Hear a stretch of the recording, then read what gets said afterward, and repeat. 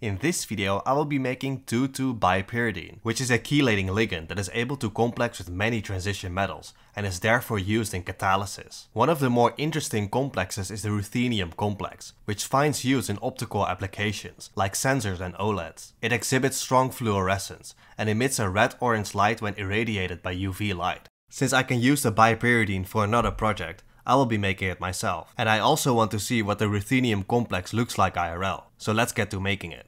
First I will prepare the catalyst for this reaction, rainy nickel. So I set up an empty dish and add in a flask with a stir bar. I added in 300 ml of water and then add in 80 grams of sodium hydroxide. Now I start stirring and wait for it all to dissolve.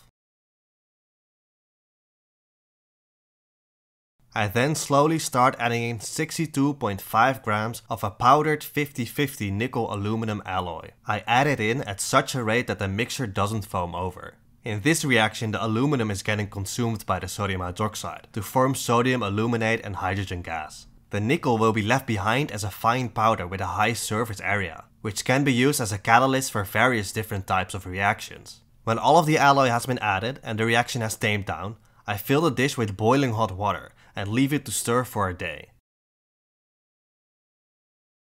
When that is done, I stop stirring and use some distilled water to remove any nickel that is sticking to the sides of the flask. Now to remove all of the sodium aluminate and sodium hydroxide, I wash the catalyst 10 times through decantation with 10 portions of 150 ml of distilled water. When that is done, I am left with a black slurry of nickel powder. Now with the help of some distilled water, I transfer all of the catalyst to another flask. I decant all the excess water and then add a fresh layer of water to cover all of the nickel. Now I have activated rainy nickel, but during this activation procedure, the nickel has absorbed hydrogen gas onto its surface.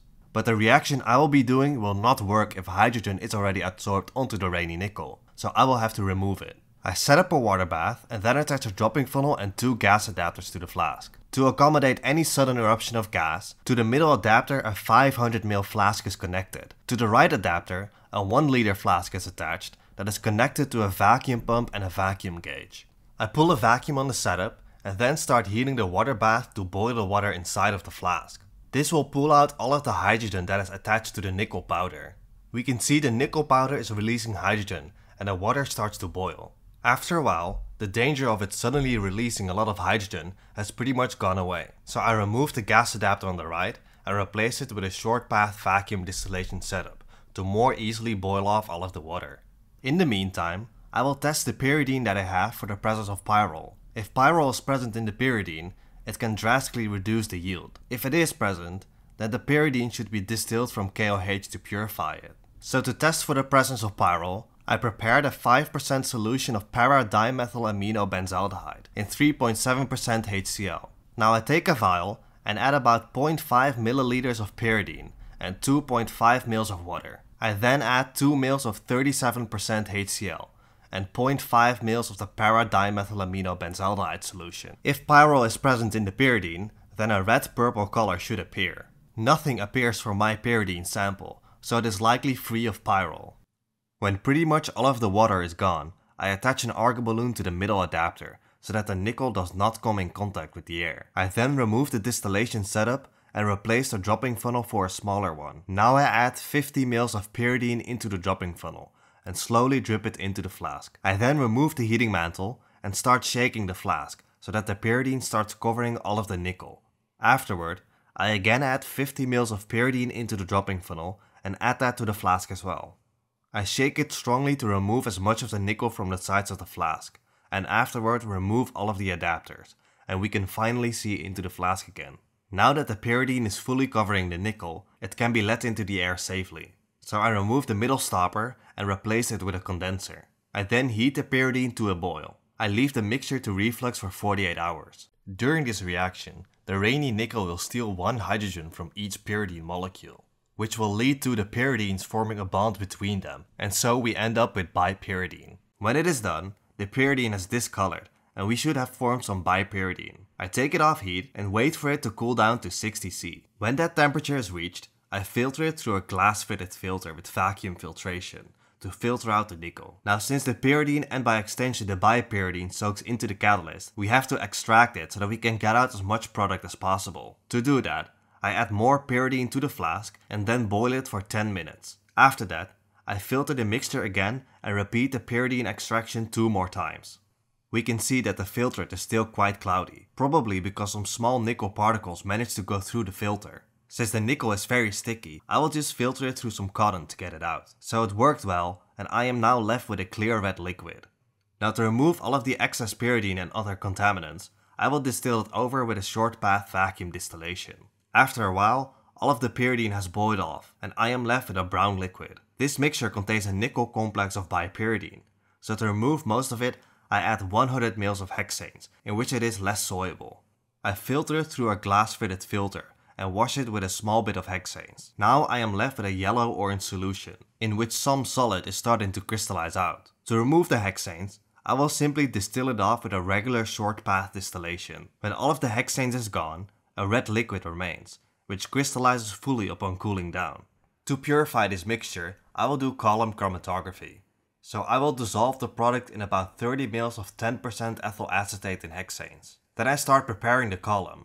So I add in about 250 grams of silica gel to a beaker and mix it with 10% ethyl acetate in hexanes. I add enough so that it becomes a slurry and then add it all into the column. I added a layer of sand on top, but it fell a little too hard, so part of it buried itself into the silica, but it likely won't really matter for this separation. Also, while I was swirling around the flask that contained the product solution, it randomly decided to break, so I lost half of my product. Anyhow, now I add all of the product solution on top and let it soak into the silica. I then add more of the eluent on top and start running the column. I collect many large fractions, and after some hours all of it has come through. I combined all of the fractions containing the bipyridine, which is about 1.4 liters of solvent, and then distilled it all over.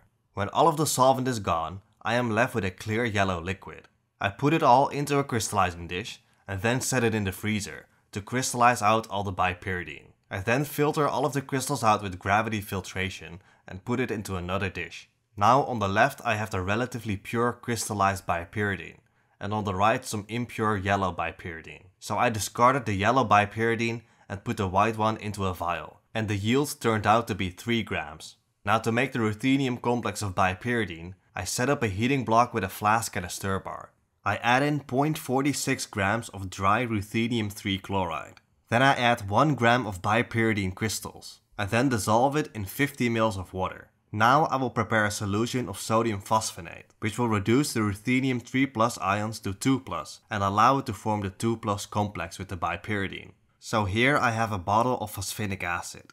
First I take about 2 milliliters of the phosphinic acid and add it to a vial. I dilute it slightly with some water and then start adding sodium hydroxide pellets until a white precipitate appears. After a while we can see the precipitate, and now I will continue adding phosphinic acid until the precipitate disappears. When pretty much all of it is gone, I add the solution to the flask.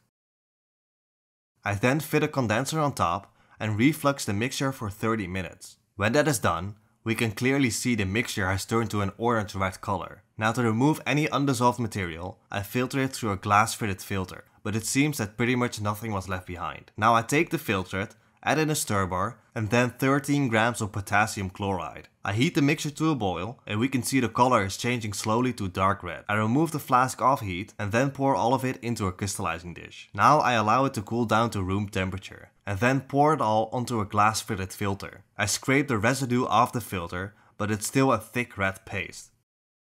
I crystallized out more of the complex by boiling off some water from the filtrate. I filtered this again and collected the residue, and then dried it all together in an oven at 120 C. After the paste had dried, I crushed it and it became a strong red-orange powder. The yield turned out to be 1 gram. Now since the ruthenium complex of bipyridine is known for its optical properties, we can test it. So I set up a UV flashlight and put a beaker filled with water on top. Now I add a small bit of the ruthenium complex to the water, and we can immediately see it emits a bright orange light due to its fluorescent properties.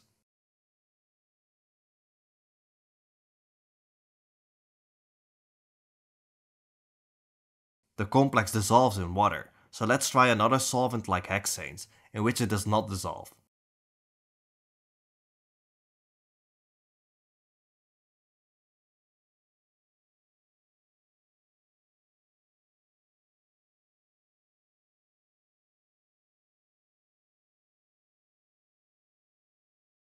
So basically it just sinks to the bottom. Now let's try DCM.